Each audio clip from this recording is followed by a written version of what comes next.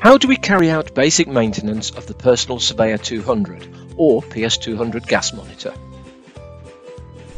Hi, my name's Alex Littlewood and I'm the UK and Ireland Industrial Portable Sales Manager for Teledyne Gas Measurement Instruments, part of Teledyne Gas and Flame Detection. I've been selling our gas detection now for over 7 years and I've been in the safety supply and gas detection industry for over 30 years. Today we're going to talk about the basic cleaning and maintenance of the PS200 personal gas monitor. Basic cleaning and maintenance that can be carried out by the user in the field. But before we start, always read the instruction manual before using, cleaning and maintaining the PS200 gas monitor. The instruction manual can be found on our website teledynegasandflamedetection.com. in the Personal Safety Gas Monitors section under PS200. So today we're going to talk about cleaning the PS200 and how we clean it properly and without damaging it or its sensors. We're going to look at how to remove the front grille, inspect and replace the front hydrophobic filter, and then replace that front cover. We are then going to look at inspecting and replacing the inlet nozzle dust filter. And finally, we're going to finish by looking at replacing the belt or jumbo clip on the back of the instrument. To carry out this work, all we need is a standard fluted Phillips No. 1 screwdriver. So let's start off by talking about cleaning the PS200.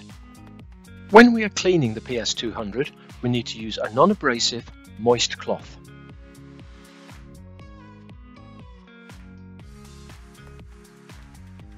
In extreme cases, a mild soap solution may be used, such as a light dishwasher liquid with a non-abrasive cloth to remove any stubborn marks.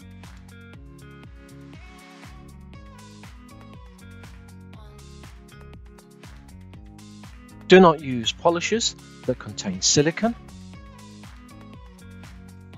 or solvents to clean the instrument, as these may damage the flammable gas sensor if it is fitted. Also, do not use abrasive materials or strong volatile chemical solutions, as these could damage the impact resistant casing of the PS200. So now let's talk about replacing the filters on the PS200. The PS200 has two filters protecting it from contamination: a hydrophobic filter and an inlet dust filter. The hydrophobic filter is located behind the top filter cover on the front face of the instrument and is designed to protect the instrument from the ingress of dust and liquids.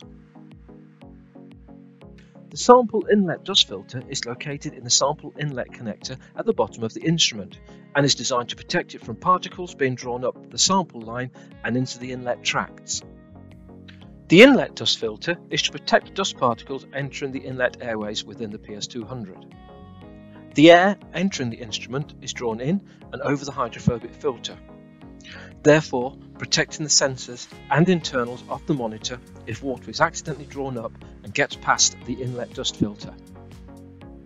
For extra protection, the pumped version of the PS200 can be fitted with an inline hydrophobic filter that can be placed in the inlet sample line before the inlet dust filter.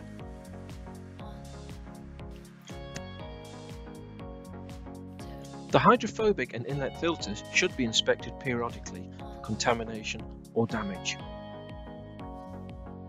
So let's look at inspecting and replacing these filters. Let's start with the hydrophobic filter.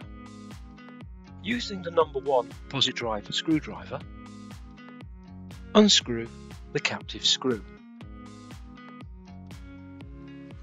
and remove the filter cover by sliding it away from the display screen to disengage the locating lugs from the corresponding slots in the filter access. Carefully lift, then remove the hydrophobic filter from the instrument filter recess. The filter can be examined and replaced if required. Note that there are locating pegs in the instrument filter recess and mating pinholes in the hydrophobic filter. We must ensure the correct orientation of the filter during the reassembly, and these locating pegs allow us to do this.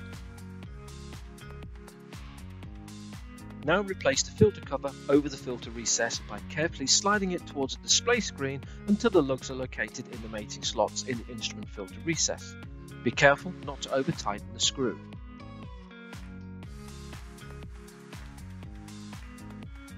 This could result in unrepairable damage to the casing.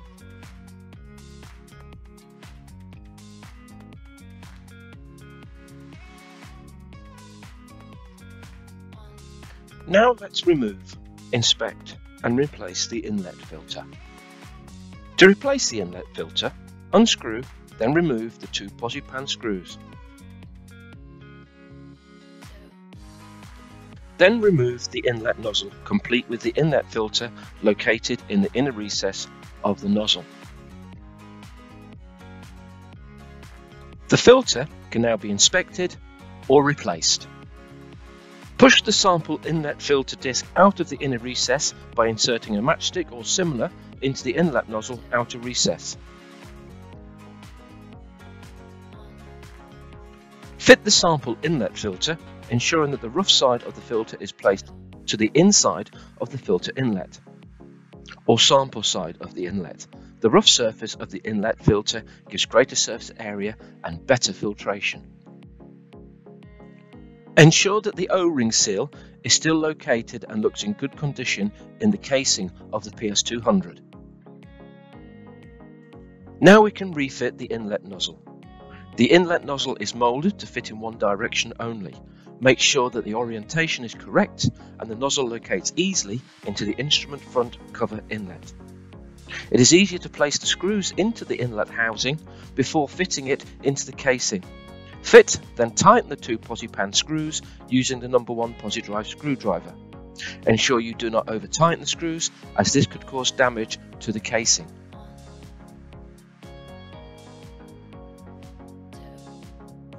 Finally, let's look at replacing the belt or jumbo clip on the back of the PS200.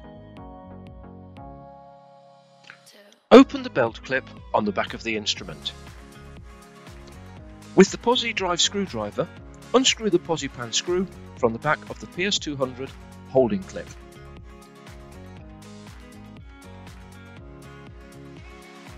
Remove the belt clip and attach the new one, ensuring it sits correctly between the recesses on the back of the cover. Tighten the Posipan screw, ensuring that the screw is not over tightened. The replacement clip comes with a screw that is pre-treated with a thread locking solution to reduce the likeliness of the screw coming loose.